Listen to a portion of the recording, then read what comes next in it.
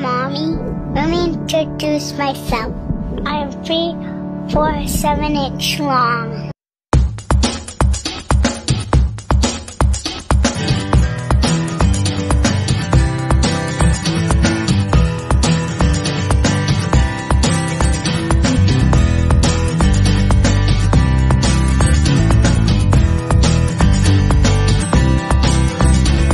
It's a good news from Vickie and Jason. Ibinahagi na nga nila sa publiko at sa kanilang mga fans na malapit na silang magkaroon ng baby.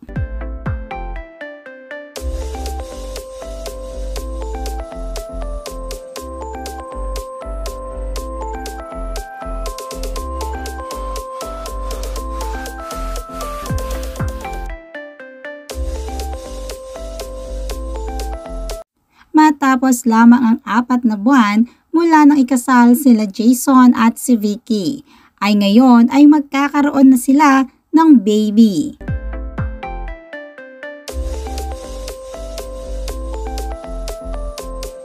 Noong May 9, 2023, sa Facebook page mismo ni Vickie Rushtom, ibinahagi nito ang mga larawan ng isang pregnancy test kit at sonogram ng kanilang magiging supling. Ayon sa dating beauty queen, sa kaarawan mismo ng kanyang mister na si Jason, noong January 2023 nila nalaman na siya ay nagdadalang tao.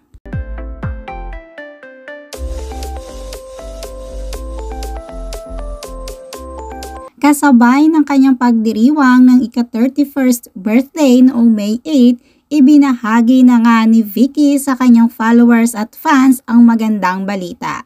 Ayon nga sa kanyang caption, "For this child we have prayed, and the Lord has granted the desires of our hearts." Samuel 1 verse 27.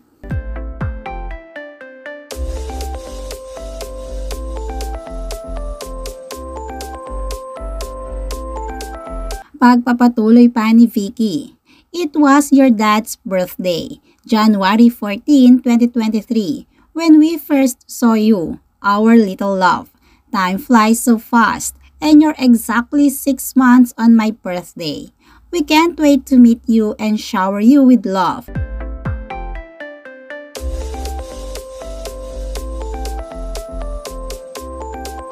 Napaka-sweet din ng naging mensahe ni Jason sa nagdaang kaarawan ng kanyang mahal na si Vickie. Ayon sa kanyang message, "Maligayang kaarawan, mahal kong asawa. Kulang ang pasasalamat sa Panginoon dahil ikaw ang makakasama ko habang buhay. Ang pagmamahal ng Panginoon ay ramdam ko pag nakikita ko kung anong puso ang mayroon ka. Mahal na mahal kita." Yan ang sweet message ni Jason sa kanyang asawa na si Vickie noong 31st birthday nito.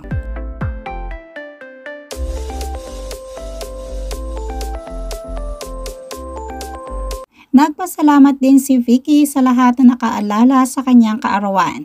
Ayon nga sa kanyang naging post, "Thank you so much for all the birthday love, everyone. I've never had so much love showered over me as I had yesterday. To my family and friends, thank you for always making my day extra special. You know how much I love receiving letters and anything made with love. Thank you for showering me with hugs and kisses until 12 midnight. To Baba, thank you for the sweetest surprise. I love you all so much. Most of all, thank you, Lord, for answering my prayers. You've blessed me more than I deserve. Thank you for 31 dearful years." Congratulations, Vickie and Jason, for the new blessings in your life.